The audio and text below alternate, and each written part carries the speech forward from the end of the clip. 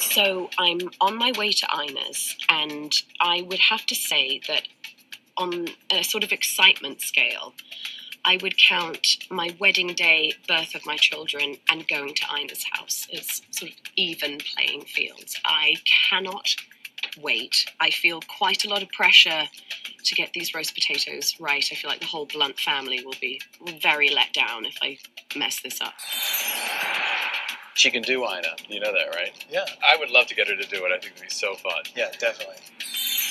We are on our way to the Hamptons to go meet the Barefoot Contessa and make some food. I understand I'm going to be learning how to make haricot verts.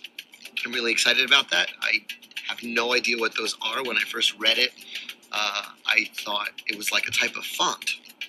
You know, like Comic Sans or Zap Windings. Haricot verts. Can't wait for her to get to know Emily and Lynn. She's going to love them, and they already love her.